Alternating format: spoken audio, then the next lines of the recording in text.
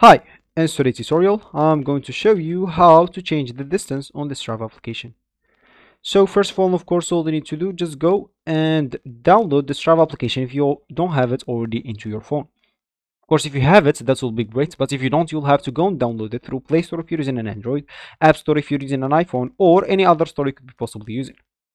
Once you do that, you'll have to go and open the Strava application up, and of course, then they will actually ask you to log in into your account if it's your first time. If you already have an account, just log in into it. But if you don't, you'll have to go and download it. And create your account.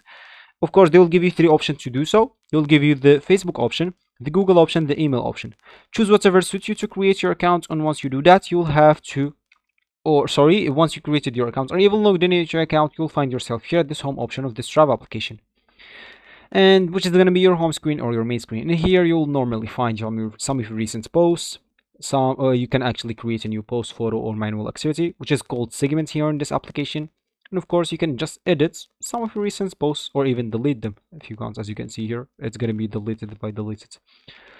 But we would like to show you how to change distance, as we said in the beginning of the video. So of course, you can change distance on a new post. Like you can just go here to manual activity, go here to distance, and change whatever distance you want, and even with kilometers if you want. But of course, if you want to change distance on like a previous activity or post, you can just go and choose whatever you want to edit the post on. So let's say, for example, this one, hello.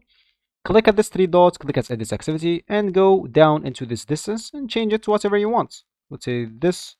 You can even change it to kilometer if you want. Click at OK, click at save, and the distance will be changed. So that will normally be it. That will be actually for this tutorial. I hope you like it. Thank you guys for watching this tutorial, and goodbye.